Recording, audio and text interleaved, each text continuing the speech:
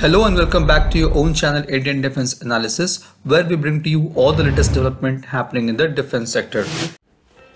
On 1st August 2023, the Ministry of Defense has released its Make 1 project list in which long-range land attack cruise missile for Indian Air Force is included. The Indian Air Force is moving ahead with a case for indigenous design, development and manufacturing of long-range land attack cruise missile through private defense production industry.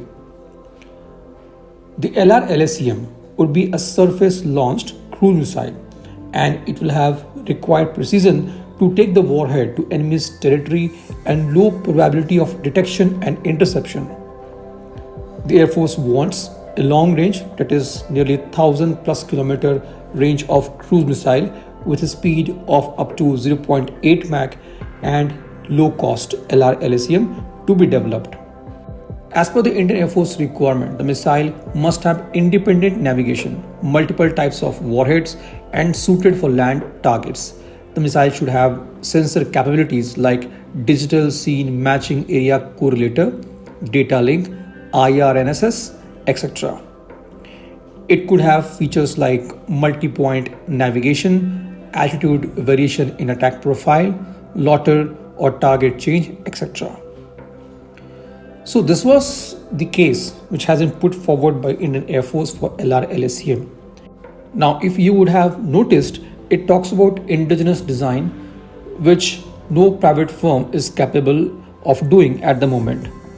They would need technology developed by DRDO from ITCM project.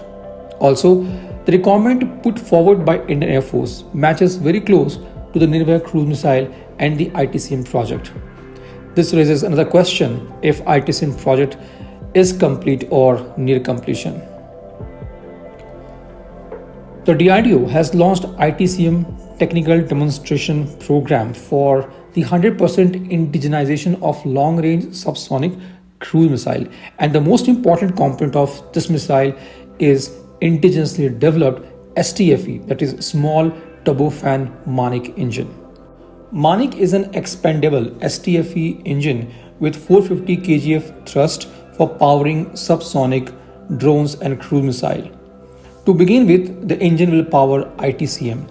The STFE engine success will clear the path for the LRLACM for land, air and sea domains. The DRDO's Directorate General of Aeronautical System, MZ Siddiqui, has said that during a trial of ITCM in 2021, the indigenous STFE engine was used to power the ITCM missile, and the missile was cruising at an altitude of 3 km at a speed of 0.75 Mach. He affirmed that DRDO is at the cusp of delivering the product with respect to propulsion. The recent trial of the ITCM was conducted on 21st February 2023 with a small turbofan engine and upgraded radio frequency seeker, and it was successful. On 1st August 2023, the Ministry of Defense has given its approval in principle for 2 projects, which includes high-altitude pseudo satellites and long-range land attack cruise missile for the Indian Air Force.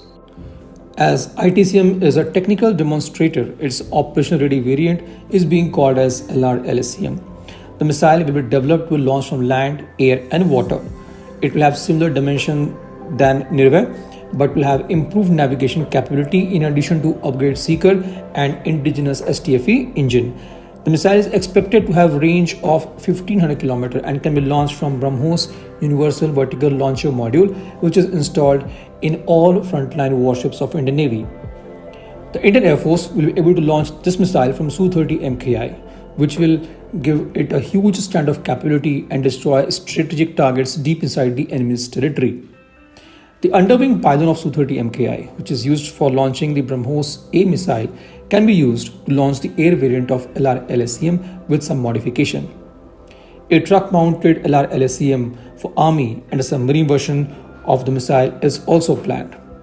DRDO has planned testing of LRLACM missile around the mid of 2024. The induction of missile is expected to be around 2027-28.